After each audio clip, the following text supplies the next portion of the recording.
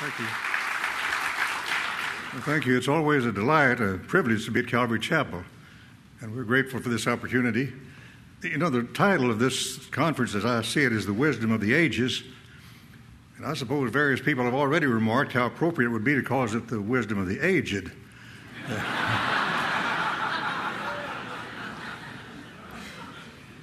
But now, if you think you couldn't have an older, more aged speaker than Chuck Smith or Dave Hunt, you're looking at the proof you can.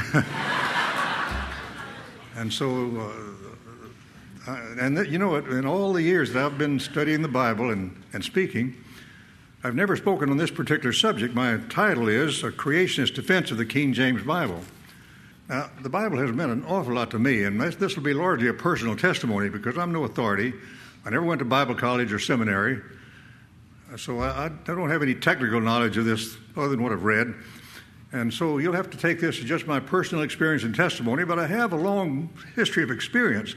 You know, I'm way up in years now. I better... Anyway, I was saved when I was just a little child. That was a long, long time ago. Through reading the Bible. My mother gave me a Bible, and I began in Genesis, and I don't remember how far it was before I accepted Christ as Savior and have been a Christian ever since. But in college and high school, I got away from the Lord somewhat, became a theistic evolutionist. Now, that's an oxymoron, you know. I didn't realize it at the time, and a lot of people think that evolution is God's method of creation, but of course, God would never do a thing like that. Evolution is the most in the most foolish and wasteful and cruel way that you could ever think of, which would produce man, and God wouldn't do that. So theistic evolution it just couldn't be, and it isn't, and there's no evidence for it. There's not one iota of real scientific evidence for evolution. All the real evidence supports special creation, just as taught in the Bible. And there's no scientific mistake in the Bible, not only on creation, but anything else. There's many scientific truths in the Bible.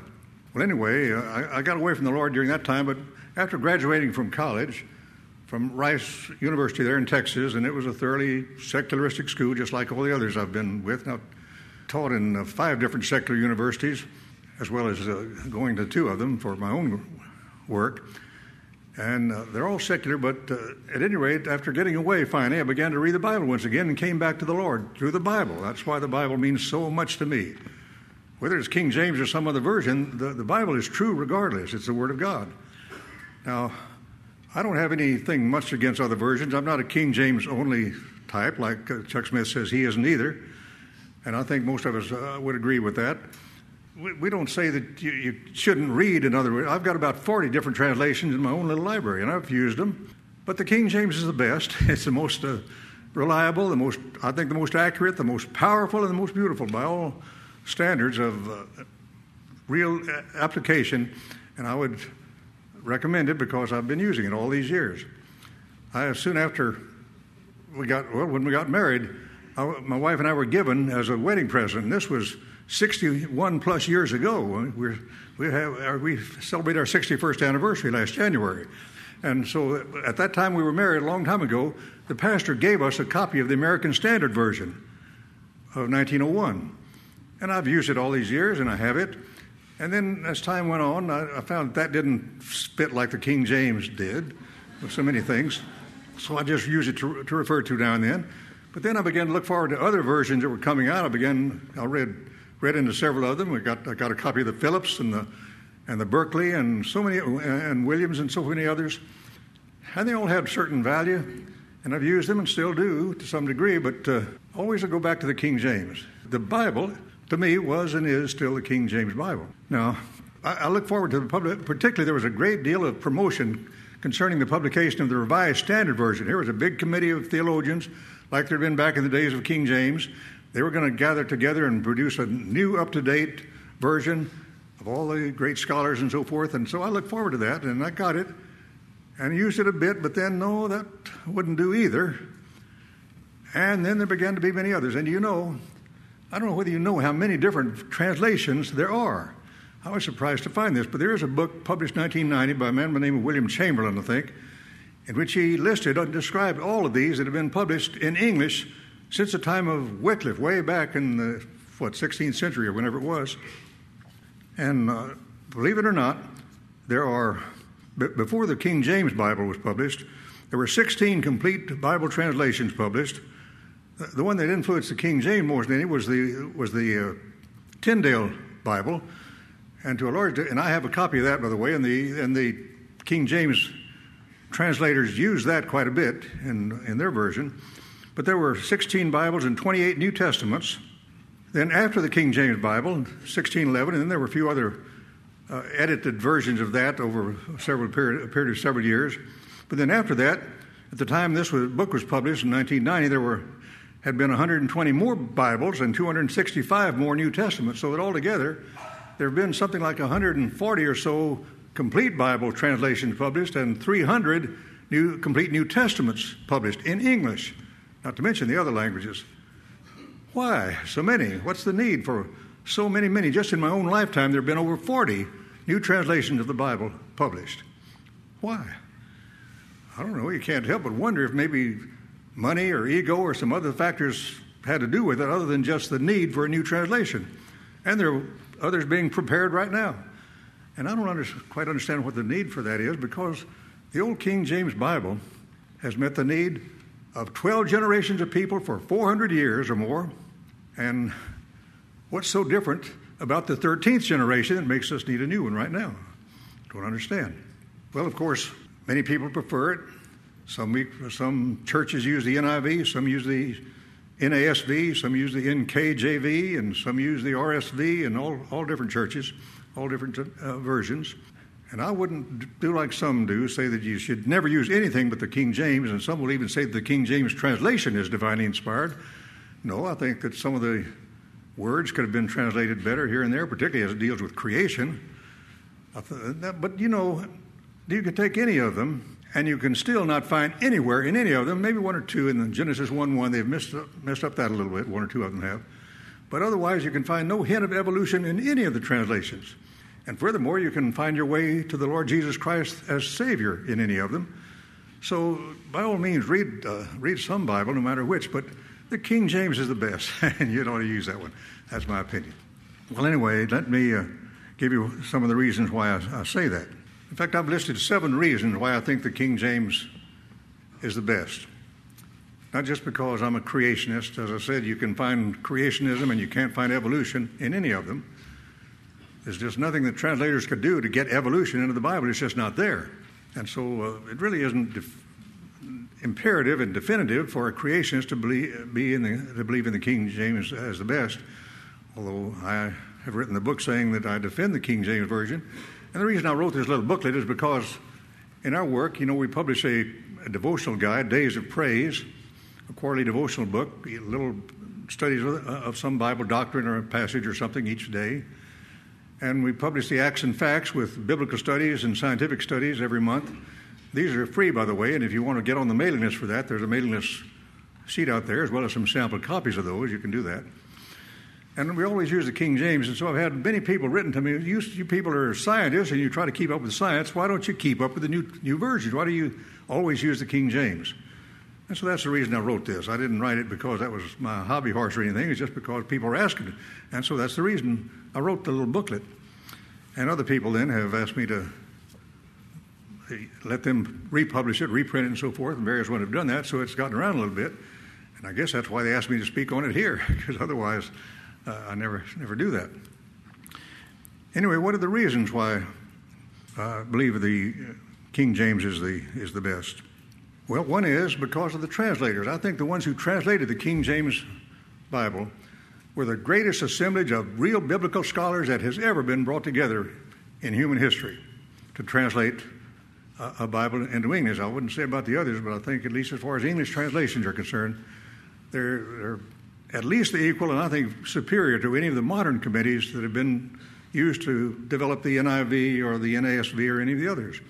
These King James translators were all Anglicans, of course, but that was a period in England when the Anglican Church was true to the Word of God as they understood it. They didn't baptize by immersion like I think they should have done. And there are a few other things, but in terms of believing the Bible to be the Word of God, and in terms of the inerrancy of the Bible, and in terms of literal 6-day creation, all of them believe that. And so they prayed deeply about it. I think Brother Smith mentioned this morning, one of the 47 translators, there were 54 to begin with, but several of them died during the 7 years they were working on it. But the 47 who survived and who contributed throughout that period, one of the most important was a man by the name of John Boyes, who was the one who left us the greatest account of what took place during those years, how they went about their translation and so forth.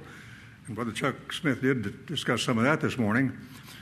Boyes was a great scholar. As was mentioned, he had read the Hebrew Bible when he was just 5 years old. I can't even comprehend it. I'm older than 5, a little older than 5 years old, and I've never read it. And I doubt if you have either. I don't know, most of you. But 5 years old, and then he became extremely fluent in Greek and in all of the biblical languages practically, and was in fact, all of these men were high officials, either in Cambridge or Oxford or one of the other great British universities of the time, or in the Anglican Church and denomination. They were all tremendous scholars. Every one of them were extremely fluent in the biblical languages, Greek and Hebrew, and Boyes was fluent in both Koine and classical Greek. I think probably most of the others were too. Many of them in the cognate languages, all of them practically in the church fathers and all of their quotations from the Bible. And they spent 7 years all together doing nothing else but just translating the Bible. So they devoted a long period of their lives to it, and they were tremendous scholars, and all of them, without any exception, believed in the inerrant inspiration of the Bible, in special literal creation, and so on. And God blessed that. And I don't think that's been true altogether of any modern committee. Now, some of the translators have been quite liberal. For example, those that did the Revised Standard Version, and even those that did the English Revised Version under Westcott and Hart, been quite liberal. Some of them not even born-again Christians, and many of them, even on those that were the most devout Bible-believing Christians, did not believe in literal creation, recent creation. They had some modified theory. And many people will say, well, what difference does that make? Why would it have to believe in literal creation? Well, I would say this, and I understand why one could raise that question, but it does seem to me that any Bible-believing Christian who really believes the Bible is going to clearly understand the Bible teaches literal six-day creation. All the other theories are means of accommodating current scientific philosophies or theories. And so men who are going to accommodate the Bible in their interpretation to some man-made theory are not going to be very reliable in any aspect of Bible interpretation or even translation. It seems like that to me. So I think God would more deeply honor and use those men who are completely devoted to the inspiration and the absolute integrity and truth of the Word of God than to some committee of those who are not, no matter how great their scholarship. But as a matter of fact, the King James translators were at least as great scholars as any of the others. They were tremendous men of God and men of academic integrity and knowledge and ability, and God used them, and no wonder the Bible has lasted for 400 years. Well, not only were they the better translators, but I think they had better manuscripts to translate than the modern translators have. As Brother Chuck Smith said this morning, most of the modern versions, from the time of the English Revised Version to the American Standard Version, on into Moffat and Goodspeed and all of those, Weymouth and all, and then more recently the Revised Standard Version, and now even the NIV and practically all the others, with one or two exceptions, they have followed the so-called Westcott and Hart Greek New Testament and the Kittel Biblia Hebraica for the Old Testament. Now these are supposedly better manuscripts than the ones that the King James translators use. They use what's known as the Textus Receptus, or the received text. For the Greek, it's also called the majority text. And for the Hebrew, they use the Masoretic text. And I don't have time, I don't think I should take the time to go into that in detail. I don't know that much about it in the first place. But it is true that as far as the Greek is concerned, the Textus Receptus, or the received text, or the majority text, it's also called the Byzantine text, coming out of the East, the Byzantium, and the Greek churches all use that, of course, have used it in maintaining the integrity of their belief through the ages. That is by far the majority text. Let's see, according to the information I've been able to get, of the Greek manuscripts, there are a total of 5,255 Greek manuscripts available. Now, those are handwritten, of course. These were all written before the advent of the printing press. That's how the Bible had to be transmitted down until that time. And so they had to be carefully and laboriously recopied by hand. And because it was the Word of God, and these people who were doing the copying, particularly in the East, were very devout, and they respected the Word of God deeply. They wanted to be sure it was right, and so they tried to be very, very careful. And that's why the great majority of the texts that have come down have been the text, what now is called the Textus Receptus, 5,255 total, and of those, 5,210 constitute what's been used to get the Textus Receptus, though there are only about 1% that have been used as the basis for the Westcott Hort division of textual criticism and translation. But of course, it's said that because some of these minority texts are older than the majority text, therefore that makes them more likely to be true because they're older, more closer to the original source. But that doesn't necessarily follow, obviously. The fact that they're old doesn't mean that they're better. I'm old and I'm not better than I used to be, I guarantee you that. But no, you see, you can see this, that if a text is a good text and the churches are using it and keep using it and keep studying it, and finally it's going to wear out, and so they've got to copy it before it completely goes. And so the texts that are being used, because they're good, they wear out. And so that's why there's so many more of the good texts, because they had to keep copying and recopying, whereas these others that are not so good, they would not be used very much for that very reason. For example, the two that are most commonly cited and that were the main basis of the Westcott and Hort Greek New Testament were the Sinaiticus and the Vaticanus manuscripts. And as Brother Smith mentioned this morning, both of those are derived from the so-called Alexandrian branch of the Christian church, the Egyptian branch, under particularly Clement and Origen, who were completely indebted to Greek philosophy to try to compromise the Christian faith with philosophy, just like modern Christians often will try to compromise Christianity with evolution, much of the same thing, because Greek philosophy was also evolutionary. And so the older manuscripts didn't get used as much, and consequently they lasted longer. The Vaticanus manuscript that they found in the basement of the Vatican Library, and nobody seems to know just how long it's been there, where it came from, except it does follow this Egyptian branch. The Sinaiticus manuscript, they say, was found in a wastebasket in a monastery on Mount Sinai, one of the Orthodox churches over there. The priests or the monks there had this ancient manuscript. Apparently they hadn't used it in years because it was just not being used. It was even in a wastebasket when a man by the name of Tischendorf found it on a trip to the East, to the Middle East.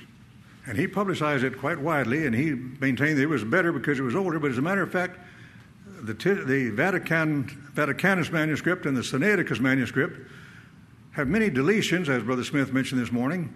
They both leave out the last part of Mark 16. They both leave out the first number of verses, about 9 verses of John chapter 8, and many, many other places where they've left out 1 or 2 verses.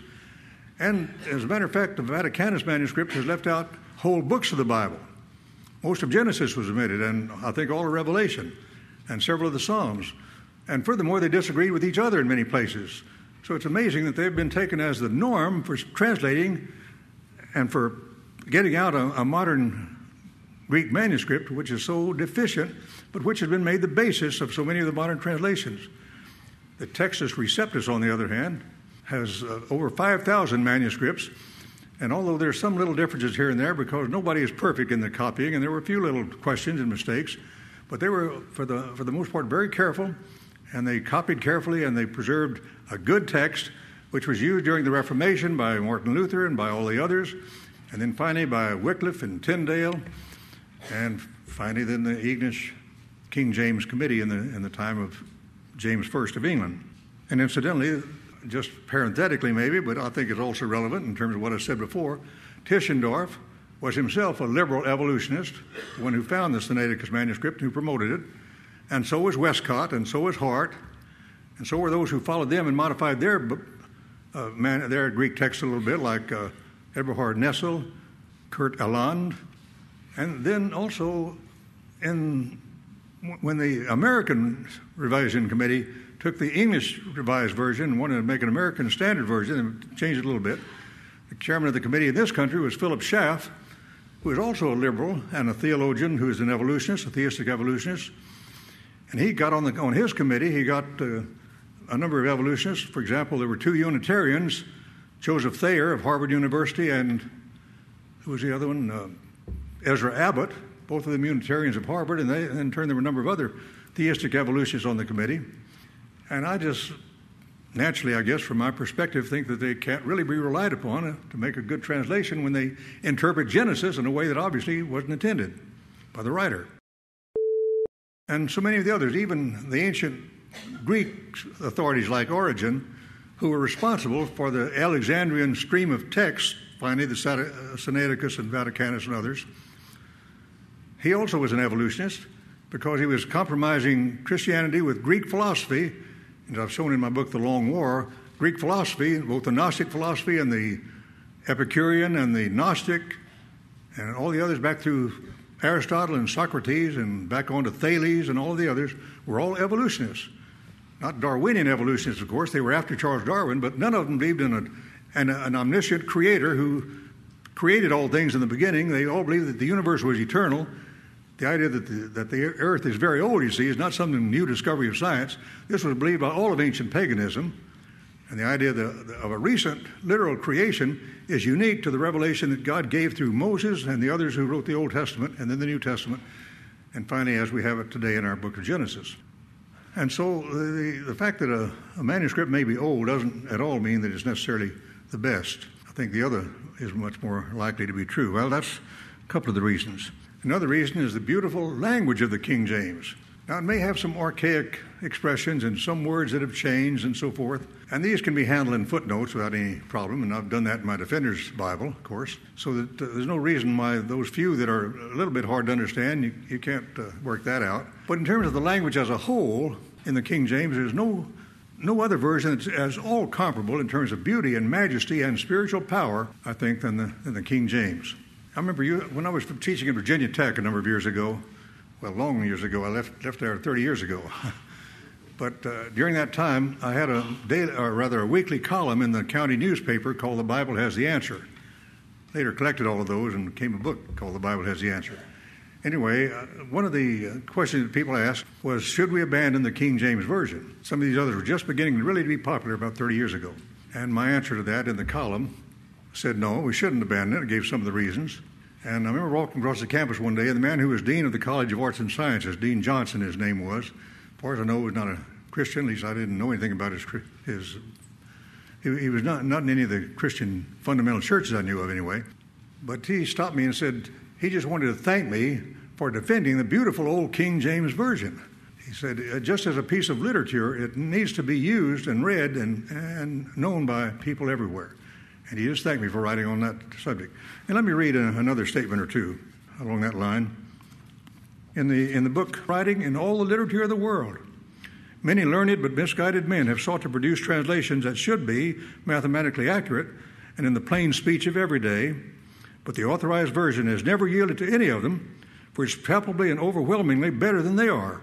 Its English is extraordinarily simple, pure, eloquent, and lovely. It's a mine of lordly and incomparable poetry, at once the most stirring and the most touching ever heard of. H.L. Mencken said that. Others would say that, the King James is so complicated. But this is another statement from the book, The Story of English. The King James Bible was published in the year Shakespeare began work on his last play, The Tempest. Both the play and the Bible are masterpieces of English, but there is one crucial difference between them. Whereas Shakespeare ransacked the lexicon, the King James Bible employs a bare 8,000 words, God's teaching in homely English for every man. From that day to this, the Shakespearean cornucopia and the biblical iron rations represent, as it were, the north and south poles of the language, reference points for writers and speakers throughout the world, from the Shakespearean splendor of a Joyce or a Dickens to the biblical rigor of a Bunyan or a Hemingway. In other words, the Bible was not written for scholars, not translated for scholars, although there were great scholars who did the translation, but rather for every man, because it was desired that every man in England and in America would have access to the Word of God and be able to understand it. And that's why I think that the greatest defenders today of the modern versions are the intellectuals. The everyday person who just loves the Bible because it's the Bible, he loves the King James because he understands it. I remember when my children were little, I had 6 children, and we twice a day we'd gather around the table, breakfast and supper, And I'd read some from the Bible, then we'd have prayer and discuss it and then have prayer. And I read the King James. Of course, that's what we had. They didn't have any trouble understanding it. But from time to time, I would bring another one, particularly when I was thinking, maybe the Revised Standard or one of these others, they'll understand it better. And so we'd try that. But almost invariably, it became obvious that these newer versions were more difficult to follow by the children than the King James was. And that is because I believe that the King James language was deliberately made simple for everybody. For example, take for example Ephesians 2:8. Notice, for by grace are ye saved through faith, and that not of yourselves. Yourselves is the first word of more than one syllable. Not of yourselves, but is the gift of God, not of works, lest any, there's another two-syllable word, man should boast. And I found that all through the King James, all the words were either one or two syllables with very, very few exceptions. And the others are often phrased in rather nice academic language that are really, and those that have actually made systematic statistical studies of the reading level of these different versions. For example, all of them have indicated the King James language level is 10th grade or lower, and the most recent one that I've read was just 2 or 3 years ago, a computerized study of how many words of more than one syllable, how many words in the sentence, and all the other ways that they use to measure the reading level, whatever they are, those who are specialists in this.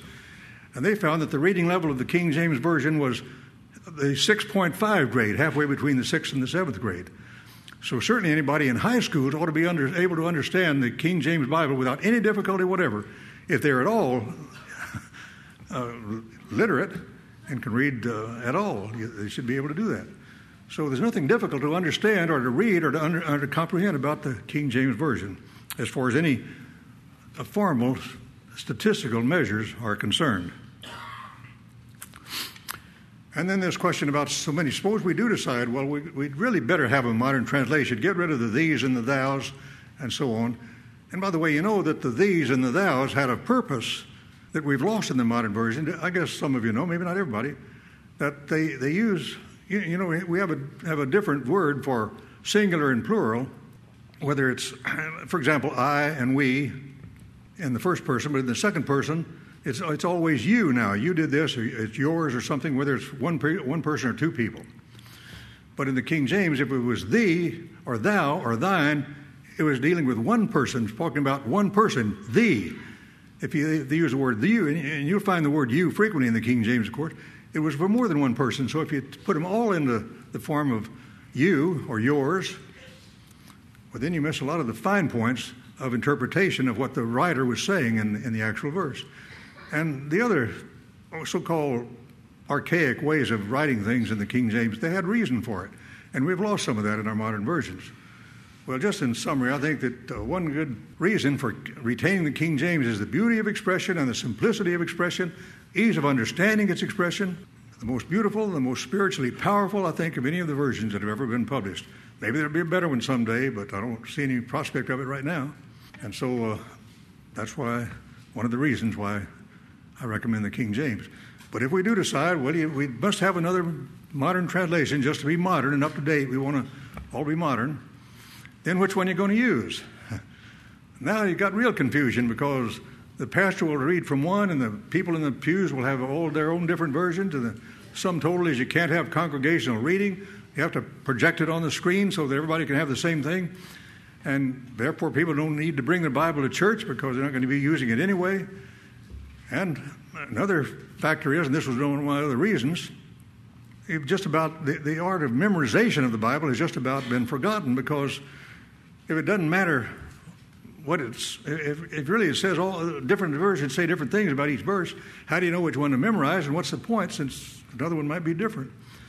I remember memorizing the Scripture has been a great blessing to me over the years. I began memorizing Scripture way back when I was teaching at Rice University back during World War II. And Dawson Trotman, the founder of the Navigators, came to town. I was active in the Gideons at the time. Still am a member. And the Gideons, of course, try to get the Bible out as widely as they can and try to lead people to Christ. And that also was a great blessing to me. They use the King James. And Dawson Trotman came to town, and he spoke to our Gideon camp, and he got us to memorizing Scripture. Well, of course, he had the navigators, and he taught them how to memorize Scripture. And I was teaching Navy students at Rice at the time, so I began to do that with the students there. But also in the Gideon camp, I was the chaplain, so I got them to doing it. And it was a great blessing to me and to the students and to the men in the Gideons to start memorizing Scripture. And I remember Dawson Trotman would say, when you memorize, it's so important to have the right address and have it word perfect. To use that phrase over and over, have it word perfect. Be sure you say it exactly like it's written. And then give the address in front of it and back of it, fore and aft. And so we learned that. And, of course, Dawson Trotman isn't with us anymore, but I just wonder what he would think about the situation now. Not only people in general, but the navigators and everybody else just doesn't do that anymore, because what's the use? Why try to be word perfect with a verse when every translation has the words different? So, again, we've lost the art of memorization, which is such a blessing. Thy word have I hid in my heart, David said, that I might not sin against thee. So many references to memorizing the Bible, memorizing verses of the Bible. Yeah, I better get on to my other reasons before I have to close here.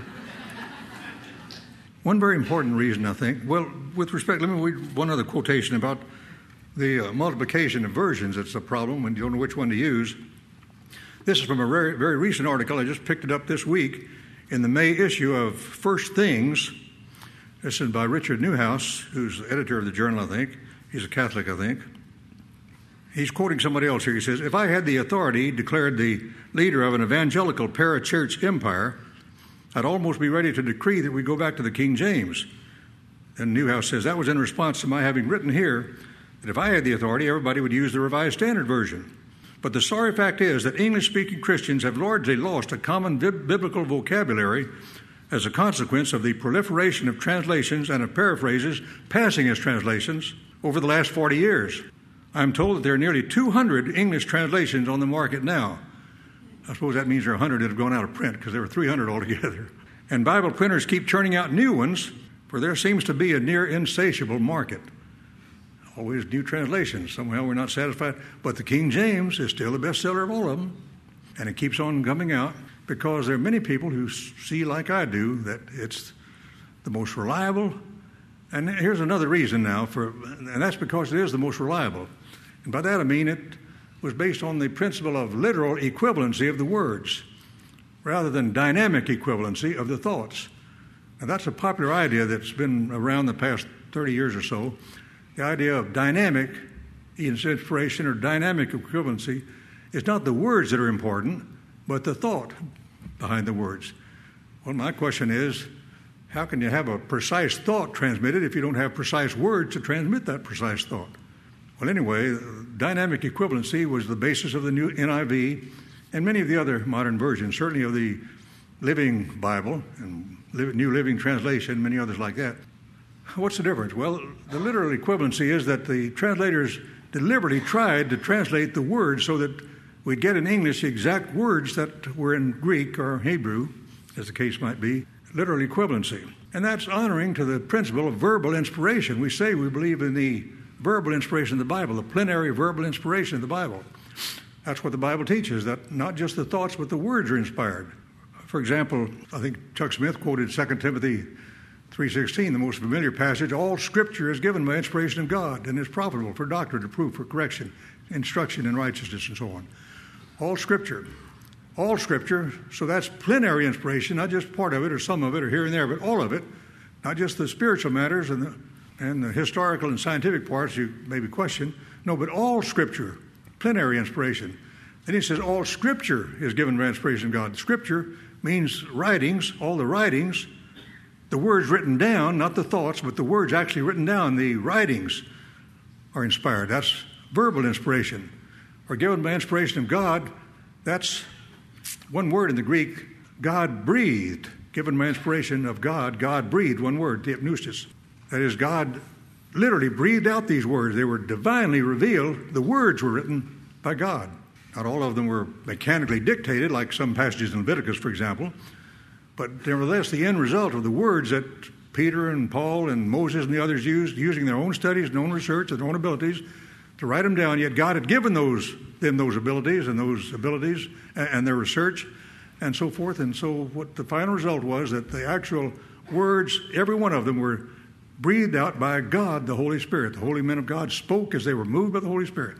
So there's no private interpretation in the Scriptures. And of course, there are many other. Jesus said, man shall not live by bread alone, but by every word that proceedeth out of the mouth of God. Till heaven and earth pass, he says, not one jot or one tittle of the law shall pass away, it'll all be fulfilled. And so the words are transmitted. The King James translators deliberately tried as best they could, not only to produce a beautiful translation, which would sing, as it were, that's what they were actually commissioned to do, and they did it, so that their King James language is better than any one of them could have written. Somehow, all of them coming together were able to produce this beautiful, most eloquent of all English Bibles, or English books, really, that ever have been written. And so all the words were inspired as well as beautifully done, and they were true to the literal words of the Greek and the Hebrew language. And not only were they inspired in their first writing, but the Bible tells us that they were preserved. For example, Psalm 12:6, I think, says that every word of God is pure, or all the words of God are pure as silver, tried in a furnace of earth, purified 7 times. God shall keep them forever. God shall preserve them from this generation forever. So he's not only inspired them, but he's going to preserve them. And so it's unthinkable to me that for many centuries during the Middle Ages, when there was nothing available but when the Alexandrian text, based with the Sinaiticus, that wasn't available to people, and they didn't have access to the real Word of God then, if God was not preserving it for those generations. But all through the generations, the Textus Receptus have been preserved by the copyists who were very faithful and very careful, but not only the Greek, but also the Hebrew, which I haven't really had time to go into, so that what we have was faithfully transmitted, the actual words of God, and the King James translators were careful to do that with their principle of literal equivalence. Psalm 119:89 says, forever, O Lord, thy word is settled in heaven. That's a marvelous verse. Thy word is settled in heaven. So whatever the word of God is, it's permanently enshrined and inscribed in heaven, and we want to be as near to that as we can. And maybe, I like to think of this possibility too. This is just my own little interpretation, whatever that's worth. Take it or leave it. When it says, forever, O Lord, thy word is settled in heaven, how is that? Well, when the Babylonians came in and conquered the people of Judah, and they took all the vessels of the temple away, and the king and all the nobles away, they took them into Babylon, and told all about the different things they took away from the temple, but never says anything about the Ark of the Covenant. And the Ark of the Covenant, somehow they didn't get that. Now we got people looking for it today. They think they have an idea it might be in Egypt or Ethiopia or under the temple in Jerusalem or somewhere.